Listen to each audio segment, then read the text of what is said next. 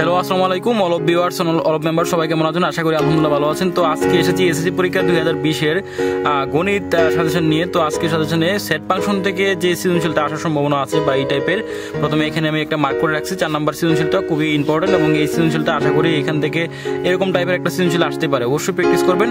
তো এটা ছিল সেট ফাংশনের সেট থেকে, এবং আজকের যে সৃজনশীলগুলো আমি দেখাবো এই সৃজনশীলগুলো 90% কমন উপযোগী সকল বোর্ডের জন্য। জাস্ট এই টাইপের বা এই ফিগারের সবগুলো সৃজনশীল আপনারা অবশ্যই প্র্যাকটিস করাবেন।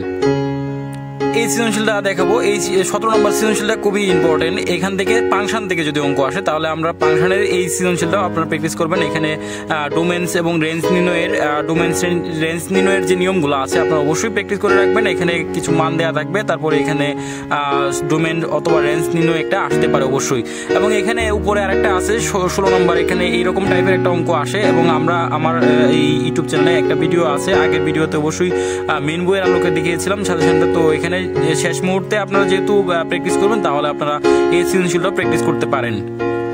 এখন আমরা এই সৃজনশীলটা দেখাবো আপনাদেরকে। এই সৃজনশীলটা প্র্যাকটিস করবেন, এটা 2017 সালে এসেছে। এখানে 2 নম্বর সৃজনশীলটা খুবই ইম্পর্টেন্ট। এখানে এফএক্স এর মান দেওয়া থাকবে এবং কিছু মান দেওয়া থাকবে। এখানে আপনারা এই সৃজনশীলটা প্র্যাকটিস করবেন। এটা 17 সালে ঢাকা বোর্ডে আসছিল, তো আপনারা এই সৃজনশীলটা অবশ্যই প্র্যাকটিস করবেন, এটা খুবই কমন উপযোগী। এছাড়াও এখানে 7 নম্বর সৃজনশীল খুবই কমন উপযোগী, এবং এরকম টাইপের একটা সৃজনশীল আসতে পারে। সব থেকে ভেরি ইম্পর্টেন্ট প্রশ্নটা হচ্ছে এরকম পিবি এর মান দেওয়া থাকবে, পিবি নির্ণয় করে বা পিবি এর উপাদান সংখ্যা টু দ্য পাওয়ার n কে সমর্থন করে এরকম একটা প্রশ্ন আসে। এটা বিগত সালে বিগত বোর্ডে অনেকবার আসছে এই প্রশ্নটা এরকম টাইপের। তাহলে আপনারা অবশ্যই এগুলো এরকম টাইপের একটা অঙ্ক প্র্যাকটিস করে রাখবেন। এবং ডোমেন্স এবং রেঞ্জ নির্ণয় এটা আগেই একটা সৃজনশীল দেখিয়েছি, 4 নম্বর সৃজনশীলটা, এবং 17 সালে ঢাকা বোর্ডে আসছে। তো এরকম একটা সৃজনশীল অবশ্যই প্র্যাকটিস করবেন, আসতে পারে। 6 নম্বর সৃজনশীলটা এটাও আপনাদেরকে দেখাবো বা এটাও করার জন্য সাজেস্ট করলাম। আপনারা এই 6 নম্বর এই ফাংশনের এরকম একটা সৃজনশীল আসতে পারে। আপনারা অবশ্যই এরকম একটা টাইপের সৃজনশীল প্র্যাকটিস করে রাখবেন এবং আপনাদের স্টুডেন্টদেরকে প্র্যাকটিস করাবেন, তাহলে আশা করি এখান থেকে একটা কমন থাকার সম্ভাবনা আছে।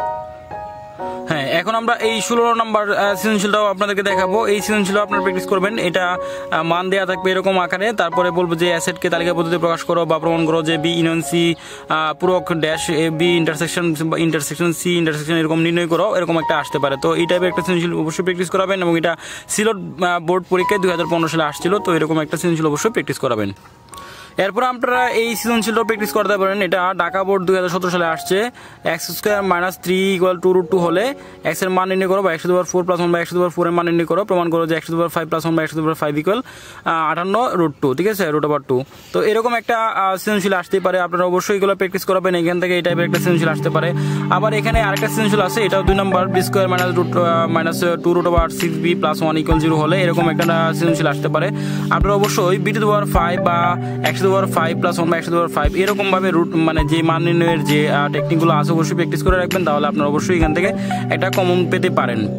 তারপরে আপনারা এই 7 নম্বর সৃজনশীলটা প্র্যাকটিস করবেন। x² + 1 বা x² = 10 হলে x + 1 বা x এর মান নির্ণয় করো, x⁴ 8 - 1 / x⁴ 4 = 40√6 এটার মান বের করো, এবং x⁻⁻5 1 বা x⁵ এর মান নির্ণয় করো, এটাও করতে পারেন।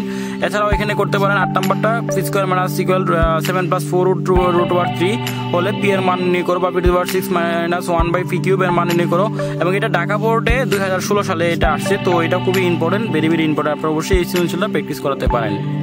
এরপর আপনারা অবশ্যই 26 নম্বর সৃজনশীলটা প্র্যাকটিস করবেন। x² - √2√56 - 15 = 0 হলে এটার মান বের করো, এটার এরকম দেয়া আছে। তো এরকম টাইপের একটা সৃজনশীল আসতে পারে। তো আপনারা অবশ্যই এই 26 নম্বর সৃজনশীলটা অবশ্যই প্র্যাকটিস করবেন। নম্বর এবং 5 নম্বর দুইটা সৃজনশীল অবশ্যই প্র্যাকটিস করবেন, তাহলে আপনারা এখান থেকে একটা সৃজনশীল এই টাইপের একটা সৃজনশীল আসার সম্ভাবনা আছে। এরপর আপনারা অবশ্যই 17 নম্বর সৃজনশীলটা এবং এখানে 18 নম্বর সৃজনশীল এবং এখানে 19 নম্বর, কিন্তু 17 এবং 19 নম্বর এই দুইটা ভেরি ইম্পর্টেন্ট। তাহলে আপনারা অবশ্যই 17 এবং 18 19 এই দুইটা সৃজনশীল অবশ্যই প্র্যাকটিস করবেন এখান থেকে। তাহলে এই ছিল মান নির্ণয় থেকে সৃজনশীল। এছাড়াও আপনারা এখান থেকে আরেকটা সৃজনশীল প্র্যাকটিস করাতে পারেন, এটা হচ্ছে 14 নম্বরটা। 14 নম্বরটা যদি প্র্যাকটিস করেন তাহলে এখানে এটা খুবই ইম্পর্টেন্ট। আমি মনে করি 14 15 এই দুইটা সৃজনশীল অবশ্যই প্র্যাকটিস করাবেন, আশা করি। তাহলে এখান থেকে 14 15 এবং 19 17, এছাড়াও এখান থেকে 16 নম্বরটাও প্র্যাকটিস করাতে পারেন, 16টাও খুবই ইম্পর্টেন্ট আছে।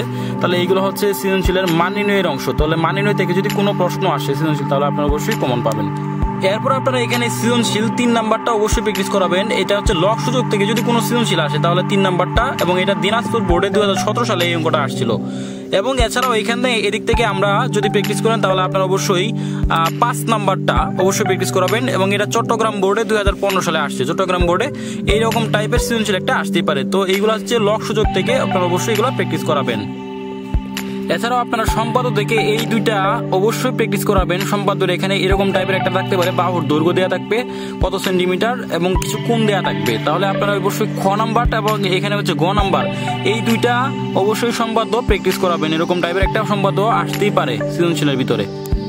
এছাড়া আপনারা অবশ্যই এই সম্পাদ্যটা প্র্যাকটিস করাবেন। এরকম একটা লম্ব নির্ণয়ের সম্পাদ্য খ বা খতে থাকতে পারে, দ্বিতীয় কতে, কিন্তু এটা মানে ঘতে আছে, কিন্তু এটা খতে থাকতে পারে, কতে থাকার সম্ভাবনা আছে। এরকম একটা সম্পাদ্য প্র্যাকটিস করবেন অবশ্যই। এছাড়াও আপনারা অবশ্যই সম্পাদ্য থেকে এই সম্পাদ্যটা প্র্যাকটিস করাবেন, এবং এখান থেকে এই সম্পাদ্যটা অবশ্যই প্র্যাকটিস করাবেন। এই দুইটা সম্পাদ্য আসার সম্ভাবনা অনেকাংশে আছে, এবং এটা যে কোনো একটা সৃজনশীলের ভিতরে দেওয়ার সম্ভাবনা আছে। তাহলে আপনারা অবশ্যই এই সম্পাদ্যটা এবং এই সম্পাদ্যটা অবশ্যই প্র্যাকটিস করাবেন। এখানে চিত্রটা দেওয়া আছে এবং অঙ্কন করা আছে, এই টাইপের একটা সম্পাদ্য অবশ্যই প্র্যাকটিস। এছাড়াও আপনারা বৃত্ত থেকে সম্পাদ্য যদি আসে তাহলে এই সম্পাদ্যটা আসার সম্ভাবনা 99%, এবং এটা স্পর্শক বহিবৃত্ত অঙ্কন করা বা অন্তবৃত্ত বা বহিবৃত্ত এরকম টাইপের আপনারা অবশ্যই জানেন। অনুশীলনী থেকে যদি প্র্যাকটিস করেন বৃত্তের, তাহলে আপনারা অবশ্যই এটা প্র্যাকটিস করবেন, ঠিক আছে? তাহলে আপনারা এটা প্র্যাকটিস করবেন। এছাড়াও আপনারা 11 নম্বর সৃজনশীলটা অবশ্যই প্র্যাকটিস করাবেন। এটা একটা সৃজনশীল, এই টাইপের একটা সৃজনশীল, ত্রিভুজের বহিবৃত্ত বা অন্তবৃত্ত অঙ্কন করো, এরকম টাইপের একটা আসতে পারে। তাহলে আপনারা অবশ্যই 11 নম্বর সৃজনশীলটা প্র্যাকটিস করাবেন। 11 নম্বর সৃজনশীল প্র্যাকটিস করলে এখানে যে অঙ্কগুলো আছে বা এগুলো যেগুলো আছে অবশ্যই এই গ নাম্বারটা খুবই ইম্পর্টেন্ট। এখানে অঙ্কগুলো থেকে এই গ নাম্বার প্রশ্নটা খুবই ইম্পর্টেন্ট, এবং এরকম একটা বৃত্ত অঙ্কন করতে আসতেই পারে। এছাড়াও আপনারা এই সৃজনশীলটা অবশ্যই প্র্যাকটিস করবেন। এটা হচ্ছে ত্রিকোণমিতির অধ্যায় থেকে। ত্রিকোণমিতি থেকে যদি সৃজনশীল আসে, এই টাইপের একটা সৃজনশীল আসার সম্ভাবনা আছে। মান নির্ণয়, ত্রিকোণমিতির মানগুলা বের করার অবশ্যই প্র্যাকটিস করে রাখবেন। এগুলা একটা প্র্যাকটিস করলেই হবে। এছাড়াও আপনারা 14 নম্বর সৃজনশীলটা খুবই ইম্পর্টেন্ট। ত্রিকোণমিতির অঙ্ক থেকে যদি প্র্যাকটিস করেন তাহলে আপনারা অবশ্যই 14 নম্বর এই এমসিকিউ বা এই সৃজনশীলটা অবশ্যই প্র্যাকটিস করবেন। এখানে মান বের করার এরকম একটা উদ্দীপক দেওয়া থাকতে পারে, উদ্দীপকটা আলো করে পরের যে অঙ্কগুলো করতে বলা হবে এরকম একটা থাকতে পারে। তো অবশ্যই আপনারা অবশ্যই এটা প্র্যাকটিস করে রাখবেন। এখানে 14 নম্বরটা খুবই ইম্পর্টেন্ট। এছাড়াও এদিকে আছে যশোর বোর্ডে আসছে, এটা কুমিল্লা বোর্ড 2015 সালে আসছে, এবং এটা যশোর বোর্ড 2015 সালে আসছে। পি এর মান দেওয়া থাকবে এবং কিউ এর মান দেওয়া থাকবে, তারপর পি কিউ এর মান কত বের করো। তো এই টাইপের একটা অঙ্ক ভেরি ভেরি ইম্পর্টেন্ট, এটা বিগত অনেক বছরে আসছে। তো এরকম টাইপের একটা সৃজনশীল অবশ্যই প্র্যাকটিস করে রাখবেন আপনাদের স্টুডেন্টদের জন্য, এবং আমি আশা করি এখান থেকে একটা আসতে পারে।